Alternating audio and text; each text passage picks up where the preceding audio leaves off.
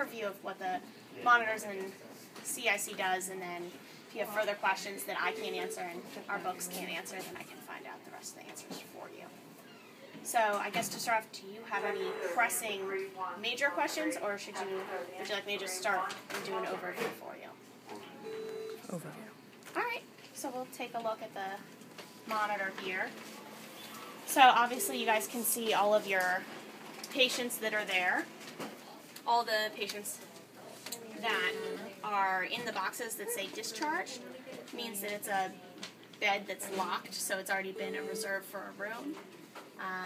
Any new patient you have, you'd go to the admit, which this one down here in the corner is open and available to admit. As you know, all of the alarms come up in the top left-hand corner. The color of the alarms depends on the severity of the alarm. So yellow would be a warning and red would be a crisis. You know that you can change the amount of beds you see on the screen compared to how many patients you have. Okay. So that means... So right now, if you wanted just the patients that are actually assigned to Keller on there as opposed to every monitor or every bed that you would possibly have available, you can change it so... Only the active beds are showing. So like on this screen we would only have five strips running as opposed to all of them that are up there now. So if you come up to here and do auto display, ooh, well that doesn't look good. Alright, we'll have to look into that one. You should be able to click auto display and it'll only show your current patients, so you don't have all these empty boxes in the middle. I'll figure out why it doesn't say that now. You know that an event marker, if someone presses it on a transmitter, it changes color and shows up on the central station. You can also go back in the history and trends and find that event. If you need to change the alarms, you can silence an alarm. It's a 1-minute silence on all of the alarms, and the new alarms will break through the silence, so you don't have to worry that you're silencing an alarm that hasn't happened yet. Let's see, to go to a patient's menu, all you do is click on that particular patient and it'll bring up all of the extra things you can do to the patient, look at the patient, all their additional waveforms. You can also change what waveforms you look at on the patient. So if you wanted to see a different lead wire, you right-click on the patient and change and see lead 1, lead 3, anything that you wanted. You can also change the color of them, which clearly you've been able to be skilled enough to do on your own. Did you know that? No? Do you want to do it? Nights made them red, white, and blue. Come on, want to do it? Can you yeah, you can try it out. Go ahead. Sure. Okay. Get to the camera. Just stop. All right, so what do I do? So if you click a patient that, preferably an active patient that's there, and you right-click on their... Just anywhere? Yeah. Just right-click? You should be able to select what waveforms you see. So you can select waveform 1, the color. You can also select waveform number 2, and it'll tell you what secondary lead you want to see. Oh. Oh, can I change the color? Go for you can it. make it hot pink. Go You ahead. can make it whatever color you want. Some hospitals All right, so tend to do, if you're watching patients from a lot of different floors, you know Look at that. every patient that Good comes job. up in pink is on the Care 1 floor. Every patient that has a pacemaker is in orange, or so certain places have different codes for their patients, so you know what you're looking at. Also, an asterisk at the top of the patients means they're telemetry patients. It looks like all of these patients are telemetry patients that you're watching. So how would I now get out of that? Do I left click? Try left clicking. There you go. Excuse me.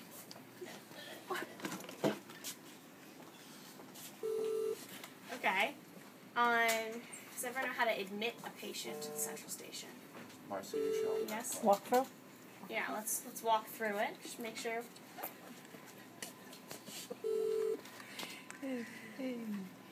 So, you go through that, and you put just the initial of the last name, the first full name, Then you go down to the EKG and you just check off which box you're using.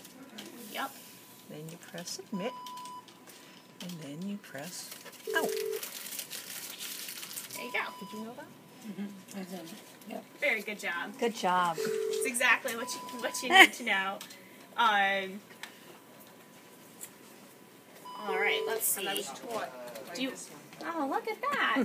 Do you also know how to discharge a patient? Yes. Since you were such a great demonstrator before, would you like to go again? So we come down to admit. Can we get a light check, please, in 300? Well, if you were on a patient that Oh was wait, here, where's discharge? right there, but if you were on a patient that was here, the discharge button would be there. Yeah, Exactly. okay. So Then you you can't press. discharge a you can't patient that's discharge a not patient. existing. Well, I'm not going to do it. But then you would discharge And then save. and then save and you get out.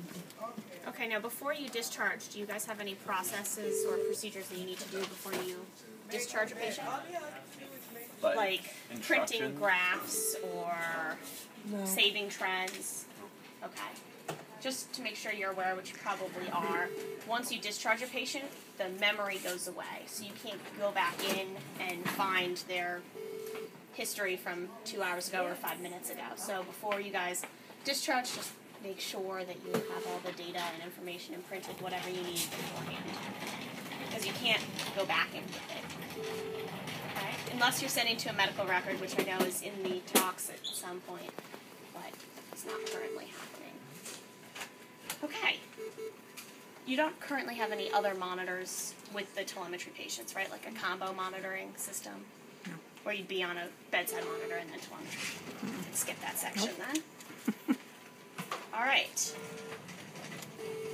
Do you guys know how to see what's going on real time with the patients? You know, beat to beat waveforms. You want to zoom in and see what's really happening, events or trends. What are you asking? Do you know how to see more waveforms for a patient, or John hasn't shown you right now. Yeah. I forgot. I haven't done it that much. You click on a box, right? mm-hmm. And then it comes up. Pretty easy. So what did you do? Did you right click? Did you? Comes No. up, there it No goes. right clicking. Left click on the box that you want to look at.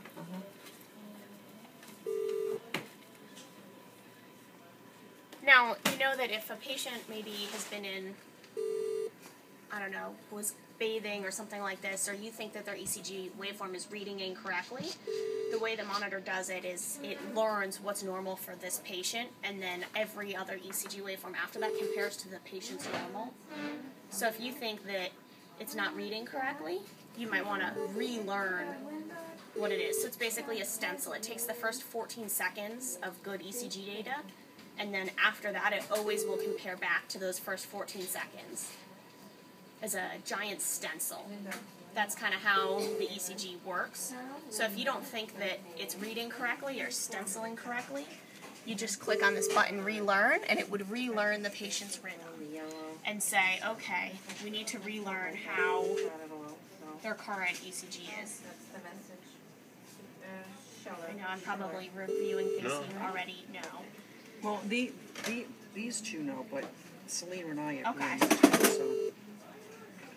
So if any patient has a significant change in rhythm or rate, and you really want a new normal to be compared to, that's when you would click the relearn button.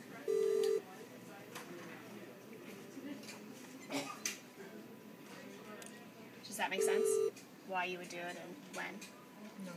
Remember that strip you showed me earlier when you were asking, you know, would you put this in sinus even though it looks funky, and I told you it was probably just a lot of artifact in addition to. So you can click relearn and get better tracing, or hopefully a better tracing, and then Right, because if it essentially creates a stencil of really bad artifact for 14 seconds, the next 10 seconds, next hour, it's always going to compare back to those really bad 14 seconds and say, well, it's kind of normal compared to this, or it'll alarm maybe a lot because it's not like the original 14 seconds. So that's really the difference, and that's what the relearning does. I also, in the book, just so you guys, if you have any questions about ECG lead placement and lead wires,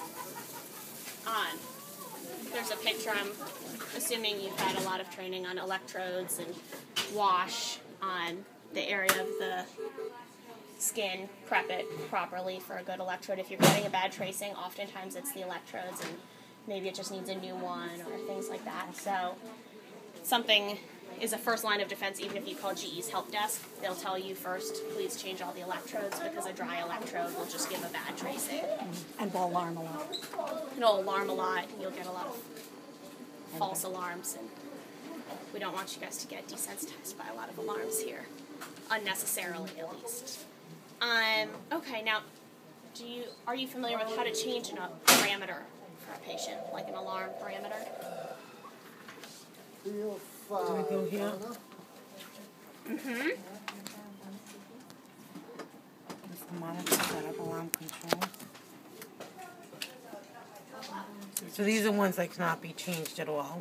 Right. Did you right click on that? No, left. No.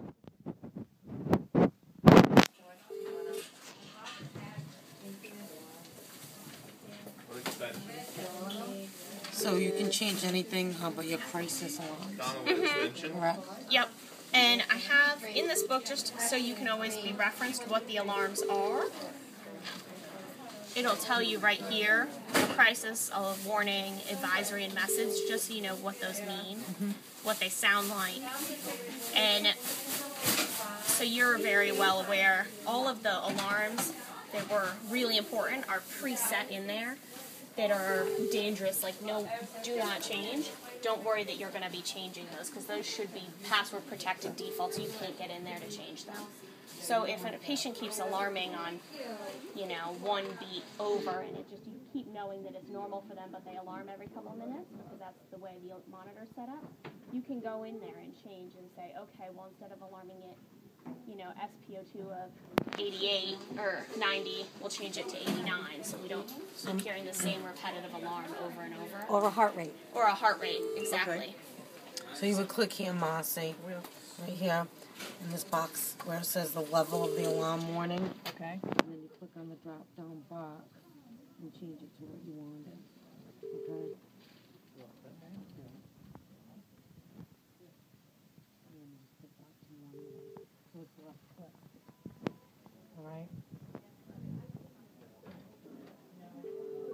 Or say you have a patient that keeps going into,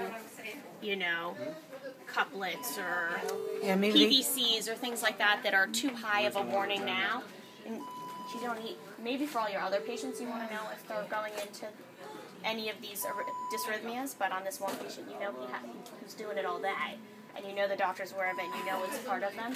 You can change it so you don't get alarmed every 5 seconds. It would be on this side here for the parameter limits. Yep, and then here, exactly. Change it here, correct. Exactly. So if your heart rate for this one patient just keeps alarming because it's set at, 150, and this guy always is at 151 and it's normal, you can change it to 152, and then it'll only notify you when you hit 152 instead of every time he hits 150. So this is a way to make it a little bit quieter on the floors. Gives you guys control. They're your patients. You know what's going on with them. So you should be empowered to be able to change these alarms. You're only helping yourself and the patient by changing their alarm limits. So I don't want you guys to be afraid that you're going to change them and miss something. Pacemakers. Do you guys have a lot of pacemaker patients? We have some. Do you know how to turn pace detection on?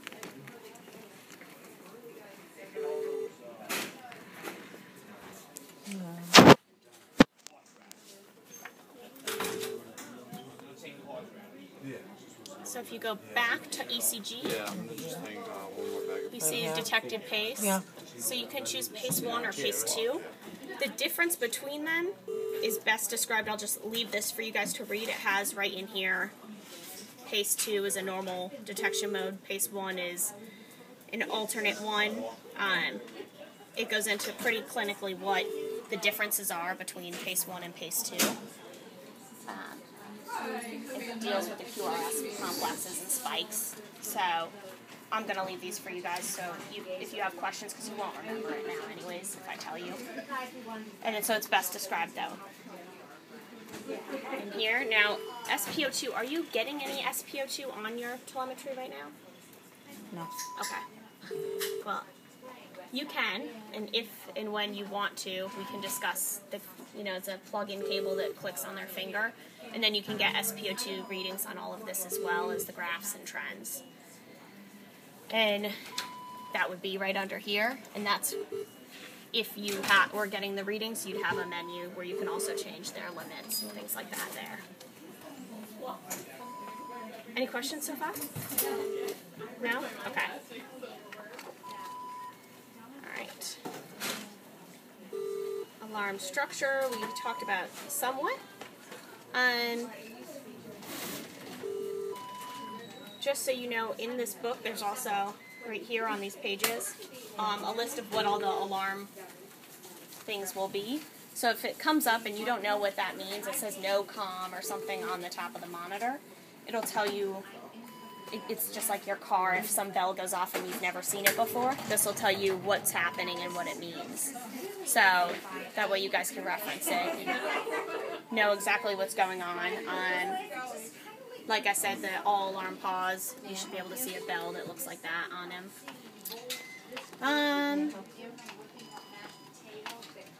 Now we discussed adjusting alarm settings. Do you feel comfortable with that? Okay. Questions? Can you review the historical data? Yes. Or am I ahead of you? Nope. You're perfect. All right. So, if you want to change the way you can graph a patient, if you click on whatever patient you want, there should be a graph setup button right there. And there you can see what you would want on your graphing if you printed it out. So you can change what lead wave forms you get, how many you get.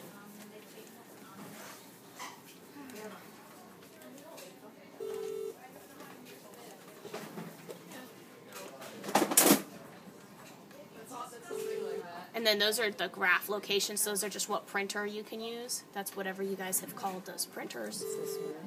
Oh, there you go. So that's how you print. Now, to view a patient's full disclosure, the beat-to-beat waveforms of what's going on. Do you know how to find those?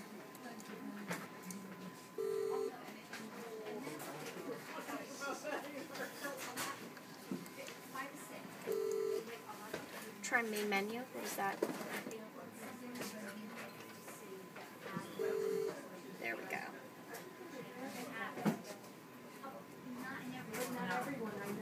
All right.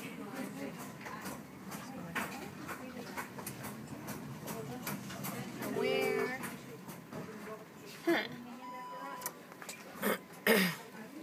Just trying to.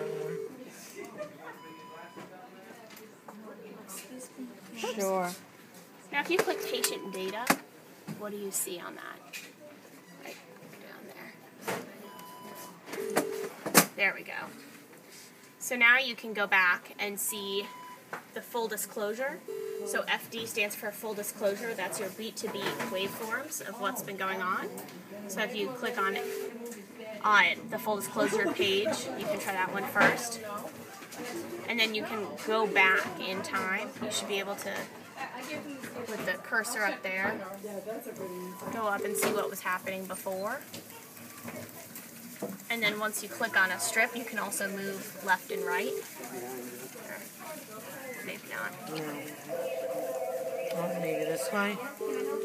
I thought so, but it might be. Oh, there you go. So by clicking there, you can move left and right down the strip so you can see exactly what's going on. You can print those strips. You can see the trends of what happened. Let's see. The print button right at... So if I wanted to print this, I would go here to the print button. You would, but I don't know why it's lit grayed up. out. Do you guys have a big printer? Like a laser printer like you'd have at home? It goes to here. It goes here, that's all. Okay. We'll have to talk about that. You can also set up it to print on a laser On a printer. laser? So then Okay. you get a whole page of graphic trends and things like that. So you don't only have the little strips, if that's something worthwhile to you. I've seen that before downstairs. ICU doesn't print a full page. Okay.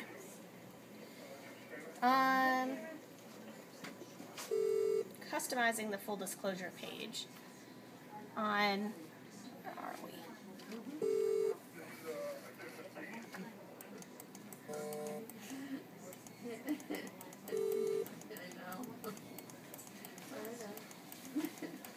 So how far does this go back? It'll go, Forever or? depends on the software on the monitor. I believe this one you guys have licensed up to 24 hours, but we can test it if this patient's been here longer than a day. It'll go 24, 48, or 72 hours back through the data. So it stores everything that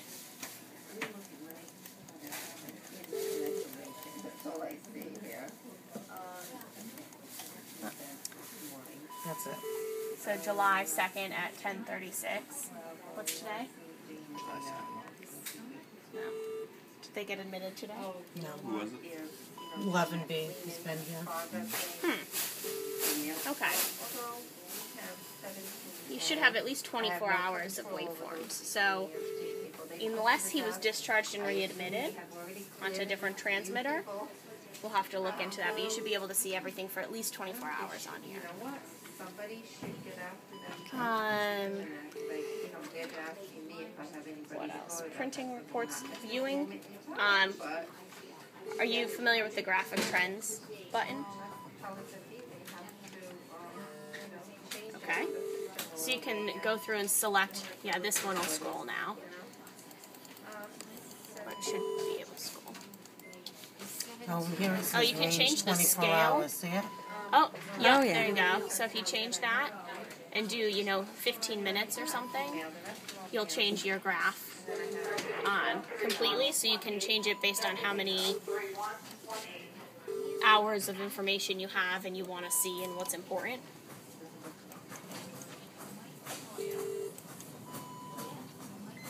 It Do you also use has that? You do. It also has the event summary on the side, so it'll tell you any events that happened during that time frame. So right here. So if you had any events, and you can see what was going on. The green's hard to read, huh? It is.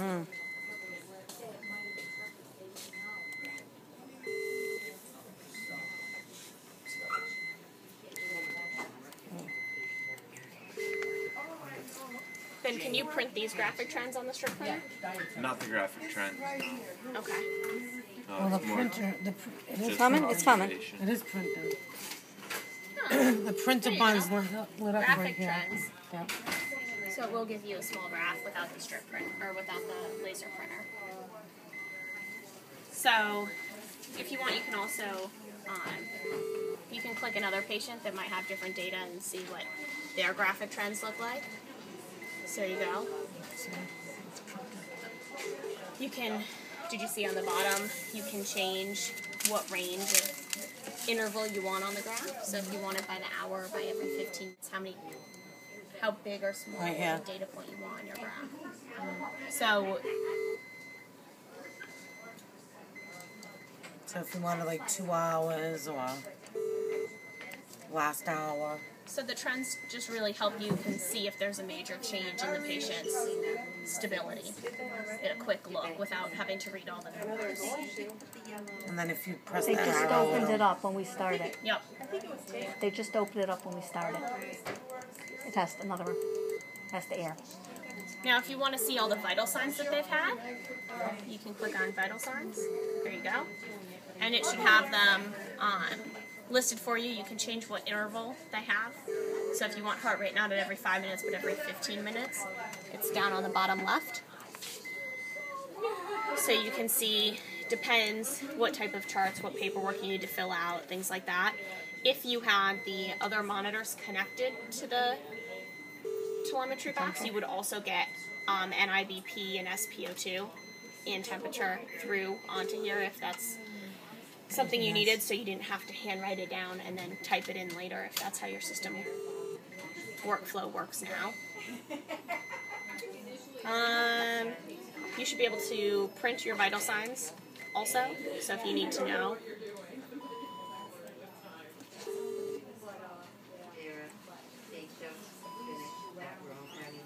Now calipers, I don't know if you use the calipers at all or not, but you found it.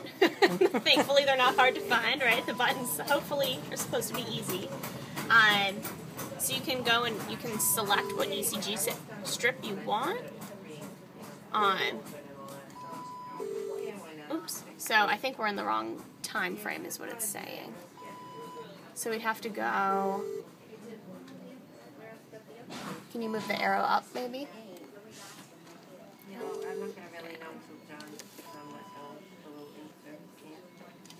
I don't know where your waveform is.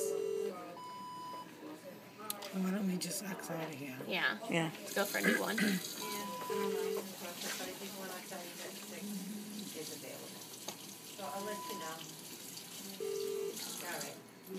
Alright. Sure. Anybody go to lunch? Patient data. Alright, calipers.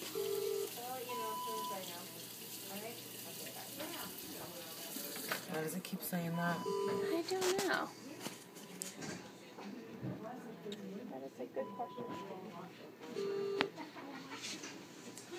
It's never said There that it is. before. Yeah.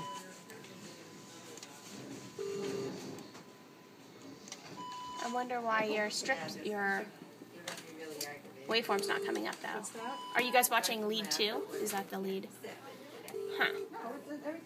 Usually we get a quick example, like if you're wanting to do your measurements right then and there, you grab a quick example if you're getting a good tracing, and then use that example as what you would pull up for your calipers. Yeah. Or if you've had any events from the past, then You want to use the calipers on. right, you could use that too. Maybe we can try it. If you click patient data again, calipers, and try maybe events on the right.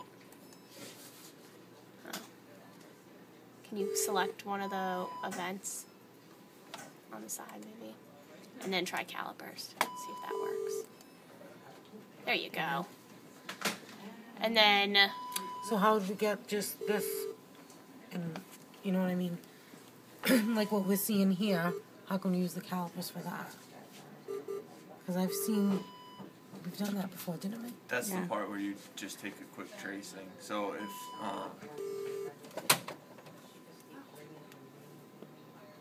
if you go back, or if you take like go up here, take a sample, and now right now it's taking the tracing, so you let it go for a few minutes. Okay. If you cancel that part, like if you click it again, it'll stop the tracing, and then you can go back into patient data, and then if you go to events, your first one will be the sample you just took, and then you can sample it. there we go. Thank you. Sorry, you need the better view than I do. Oh, see what it's saying here? The displayed waveform no longer exists. Did you stop the tracing though at No. the time? That's the thing. That's why. So it's still tracing. Okay. Let me just do it again one more time. Click on here, right? Then we want a sample. Sometimes you have to let it go for a few minutes.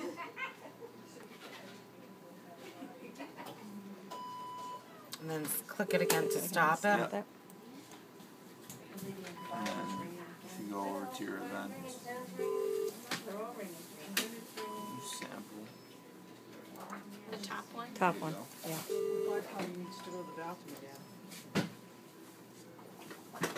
Try the first one. distance right there now. Calipers. Needs a minute to think about it.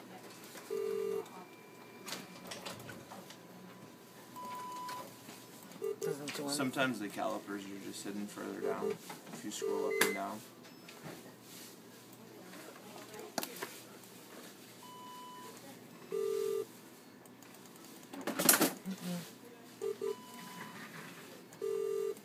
If you click on the white part, does anything happen? There you There go. you go.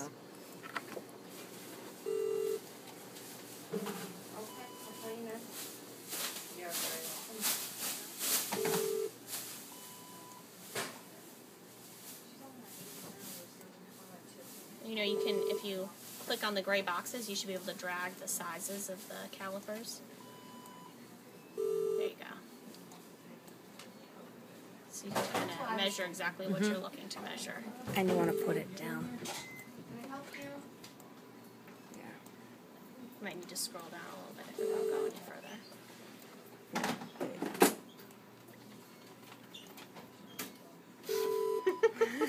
Very slow. There you go. Okay. Bless you.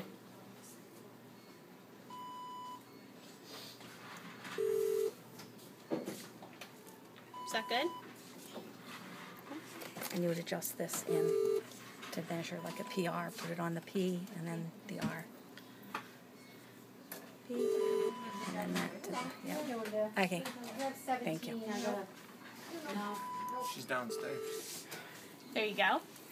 So you guys should also be able to, She's Print not it? still down there. if you want, 17? you'll need a laser printer for that then. Putting in the measurements? Because we don't have her procedure paper. And I'm like, I never saw her. She just went downstairs. Which part are you apply? talking about? Procedure Apply? paper, she hasn't done that. Yeah. No, Okay. she kept getting pushed And then you back go. and back and back and back. Yep. And do the rest, right? She didn't finish her prep Yes. until almost So if you go and Oh, you really? can hit apply. Well, that's why we Where don't is have that? I'm like, On the I must have missed it because Left? they ever Oh, marked yeah. open recovery as having been Yep. done. And That then was you a go to do great your source. QRS. Thank you, John. And then it saves it. You see it? It's up okay. there, so it'll remember what value it is. All And right. you can clear them if it's not actual. So you can always, you don't have to write them down to remember. Sure. Sorry. No, sorry. Okay. Let's see, that's more or less the majority of what I've got for you, unless, just so you know, there's also a troubleshooting part in the book here. So if something's going wrong and you can't figure out why it's not alarming right or working right, there's a frequently asked questions, often issues, problems, things like that right on the back. And then how to clean it. You guys know how to cleaning protocols and things like that.